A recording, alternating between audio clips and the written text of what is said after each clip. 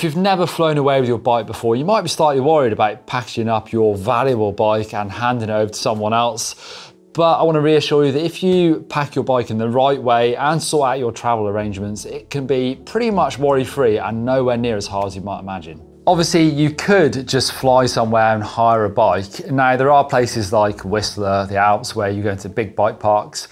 They're going to have more facilities to do that. So proper bike shops with proper bikes, although it can be quite expensive. And I've never done that. I've always taken my bikes when I ride my bike. But my first piece of advice for flying with a bike is try and pre-book it. So go online, most airlines now you can do it on the website. Be a good chance to read the T's and C's as well and check out weight limits, anything like that. Because there's a risk if you're showing up to the airport and actually if it's on a popular route with sporting equipment or bikes that actually the plane cargo hold could be full already. And it's almost certainly going to cost you more doing it at the airport. You really want to check the airline's weight restrictions, and for any airline, the maximum they'll take in one bag is 32 kilograms, just to do with health and safety of someone lifting that bag. So if it's over 32, they literally won't take it. So in that case, you'd have to start taking bits out of your bag or your box. And you don't really want to be doing that either. Obviously, it's going to cost you more money, but 32 kilograms is pretty heavy, to be fair. Back in my days of racing World Cup downhill, you know, big heavy downhill bike with a spare wheel, spare tyres, bit of kit, that's probably getting close. But nowadays with a trail bike, I haven't been that high for quite a while. But you do obviously want to check how much it's going to cost you. Just for example, EasyJet is £35 each way if you pre-book it, but if you show up to the airport, it's then £45, and most airlines will do the same, charge you more for doing it there. With EasyJet, you do get 32 kilograms allowance. Some flights, some airlines will limit it to about 23, 25, and that's where you definitely have to be a bit more careful.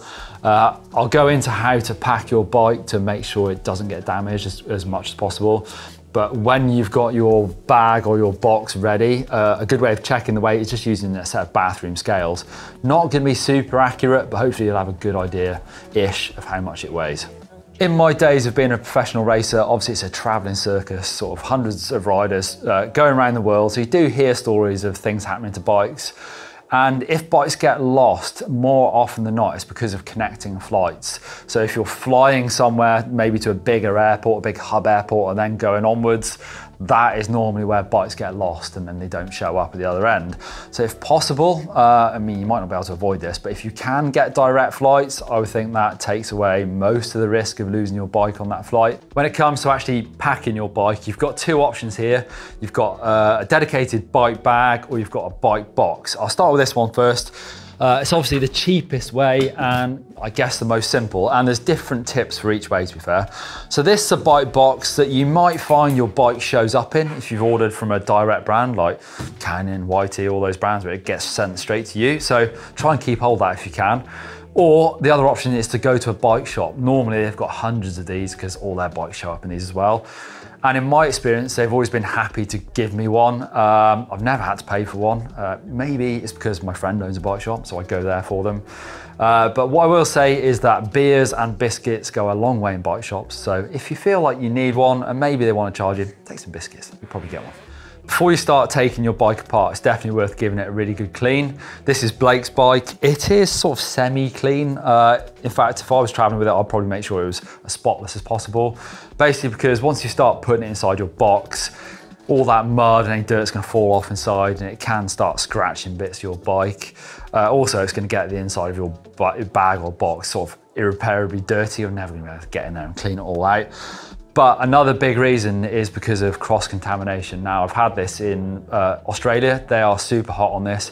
If you show up with a really muddy bike, you can actually get a fine for it. You're gonna wanna take some tools with you, obviously, to put your bike together at the other side. So what I'll do is take a mini set of tools for doing that. What I will start with is taking the pedals off because it's easier when you've got your wheels on. And I will take a big size 8mm Allen key for that because sometimes the multi-tool, you can't quite get enough purchase on that to take pedals off. So I'll make sure I take that. I'll take a multi-tool.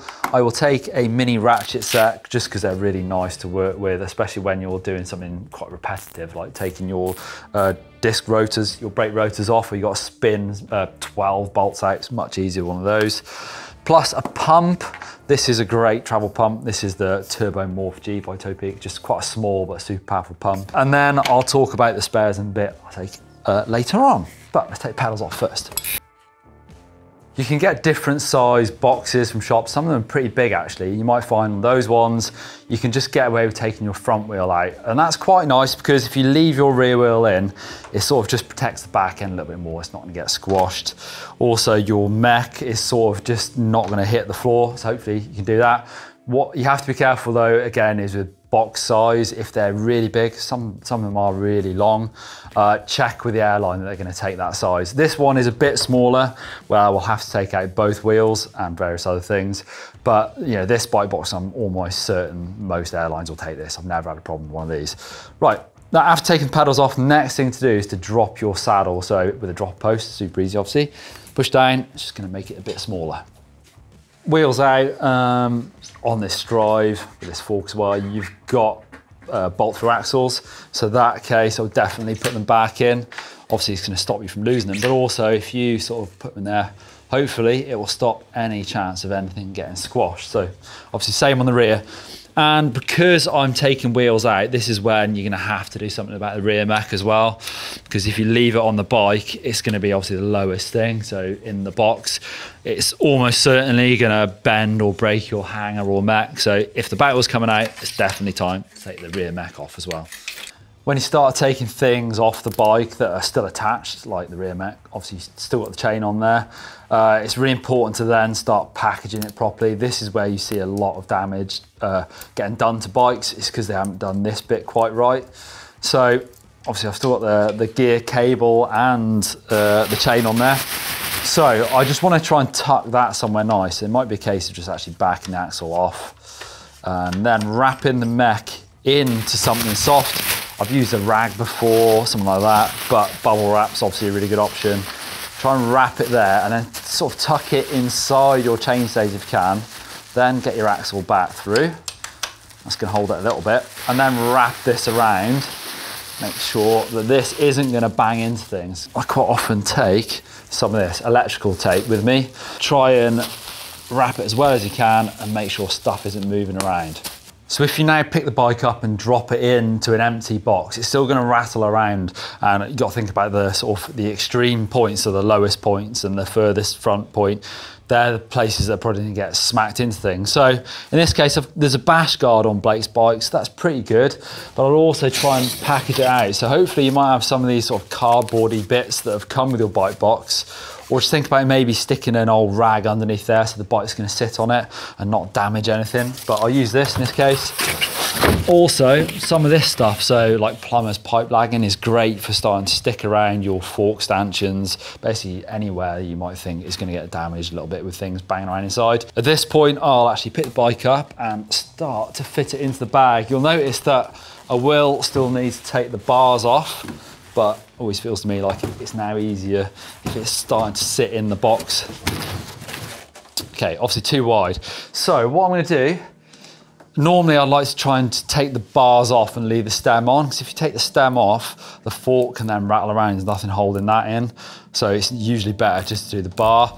And then a bit like the mech, you're gonna have to tuck the bars in somewhere nicely. And then it's a case of tucking everything else in. Obviously with your pedals, again, I would wrap them in something, because I don't want them rattling around. If the bike gets turned over upside down, it can start, scratching things. And wrap your bike with as much things as possible. Again, more bubble wrap, more rags. And with wheels, right, in the case of a box, I would definitely think about taking off your rotors. I have got away with it in the past if I'm being super lazy, just by tucking them in, like putting the rotor into the box rather than to the outside, but I have bent them on certain occasions. I've probably flown with a bike, I don't know, a couple hundred times, and they have been bent half a dozen times if I've been lazy and put it into a box. Right, with everything placed in, so wheels to the side of your bike, I then just sort of look at it, try and squash it together, look to see if anything is touching anything. Obviously, everything wants to be wrapped as well as possible. Bubble wrap is the thing, because it doesn't weigh anything. If you start chucking too much other stuff in there, then it's going to start weighing too much. And really look for anything rattling and moving around, and then you're about done. It's time to sort of close it up, get your brown parcel tape out, and make sure you wrap it nicely. You may have noticed I didn't let my tires down. Now, some airlines will ask you to do it. In the last 15 years, I've been asked probably only a couple of times. So most of the time you don't need to do it, just leave them as they are. I know, maybe slightly controversial, but I've never had a problem with it, and obviously it saves me then from pumping them up the other side. Once you've got your bike in, then it's time to make sure your tools are in. I've got a bag that I stick them in again, so you just can't rattle around. I've also got my spares, so in here I normally carry, what have I got? I've got tyre levers, a spare gear cable, a spare mech hanger, spoke key, just a few bits and bobs that I might need whilst I'm on my trip. So again, make sure that's in. Then it's time to tape the box up and you're pretty much ready. Just really important to make sure that you don't put things like multi-tools in your hand luggage, because you will get pulled up on those. I guess they could be used as a weapon, so make sure they're in your box. Tape it up, and then it's also something to remember is to take some more tape with you, because at the other end you're gonna have to cut your bike box open and you're gonna have to tape it back up to come home. Right, onto the bag option. I'll go through the pros and cons of the box and the bag at the end, but what you'll probably see when I do this is basically you don't have to take your bike apart as much, and they are just sort of designed obviously to fly with bikes. There's lots of well thought out features, which means your bike's going to be protected and it's easier to pack. So I'm using the douche bags, the Savage, to show you basically all the features of this bike bag. There are other bike bags available, of course, which are going to give you unique features, but all designed to really, be protective of your bike, but also be easy to transport with. So most bike bags will come with wheels as well. So for dragging them through the airport, it's going to be much easier once it's loaded up. Got instructions here as well if you ever forget how to do it. So prepping the bike, number one, wheels out, seat down, bars off. You can see a big difference to just the box is you've got some metal framework in here as well. So again, super protective. So I'll start piecing this together. Right, in this bag, you've got this sort of nice fork compartment. See that really thick padding that you slide your fork into. I'll just pop that in there like that. And then there's also that pad on the bottom. So you sit at the bottom of your frame, you can adjust this, slide it along. Your frame sits really nicely on that, so start strapping bits in. You can see how well this is going to protect your fork lowers. Your sort of bike is actually strapped down into it, so it almost becomes part of the bag, whereas in a cardboard box, there's always a risk that your bike's going to move around inside, and that's why I really try and pack them as tight as you can. And if it fits a bike box, this, you don't have to. You'll also see, it's a bit of a big time saver, but with this bag especially, you don't necessarily have to take the rear mech off. It's within this framework. So all I do is I sort of slide the bike as far forward as I can get it in the bag. So the mech is inside that framework. Then I shift it up to a low gear. And if you look, it's really hard for that to get whacked by anything. If you are gonna err on the side of caution, you can still take it off, but to be honest, when you take it off, then you've got a chance of it rattling around again. So I'd rather leave it on so it stays attached to my bike and just make double sure that it's within the framework of this bag, so it's not gonna get whacked by anything. At this point, I'd actually probably stuff my riding shoes, maybe a bit of riding kit in here, like shorts, trousers, just to put them somewhere safe where I don't particularly want them in my other main bags. It might be a little bit dirty, so stuff them down where they're not gonna move around. One thing you do have to be careful of is, I know one airline, EasyJet again, actually specified that you should only have your bike in the bag, no other kit. And I have been pulled up on that once, but that is once in sort of 20 years of traveling with bikes. Most airlines don't care that you've got a bit of other kit in there. Just be careful again of your weight limit. This is where some of these really well thought out features of these bags starts to really sort of pay dividends. So your handlebars come off just like the box, but now they tuck into like a protective pouch there. And this one, you tuck your bar in that way around, goes up and over the top, and it's all strapped in nice and safe. So this is sort of universal, go either side of the bike. So depending on your sort of cable orientation, strap that there. Also strap it down this side. Again, nothing's gonna move around and it's already really padded, so that can't damage your frame or your fork. So wheels go in the side of these bags, again in their own sort of pouch, nice and protected.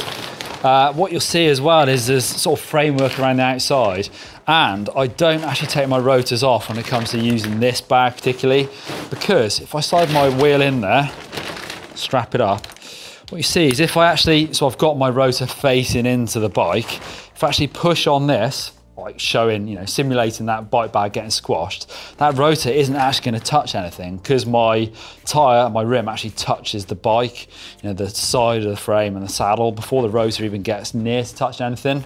So in my experience, it's always been fine with this bag. I've never actually bent any rotors. It does sort of save me a fair bit of time without having to undo those 12 bolts each time I want to fly. There you go, bike bag is packed. Got wheels ready to roll. Now, two things to remember.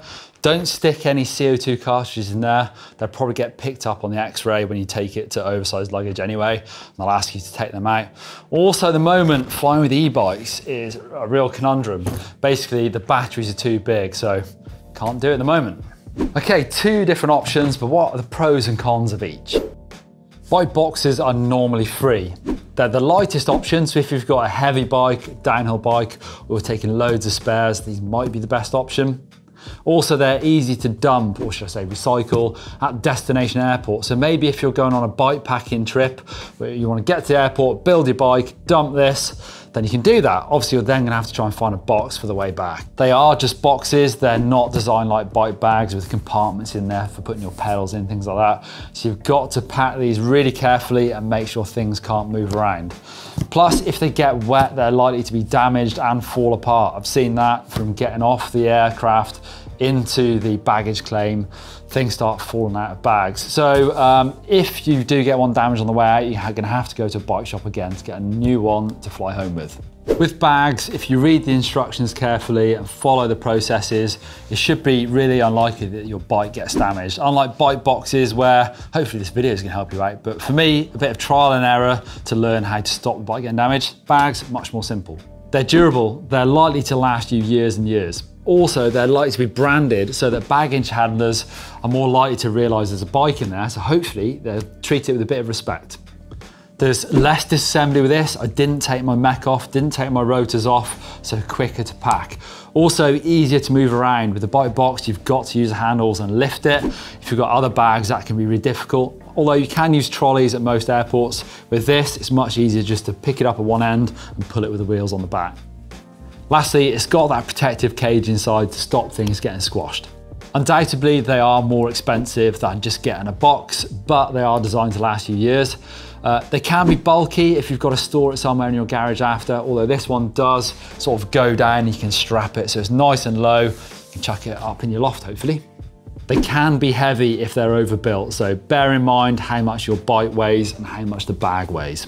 All right, there's some tips on how to fly with your bike. It's all actually pretty easy, as hopefully I've showed, and hopefully you shouldn't be too worried about getting your bike damaged. Touch wood, I've never had my bike damaged other than a slight bend in the rotors in all this traveling that I've done, and it's got me excited about going somewhere, although that's Blake's bike I've just packed.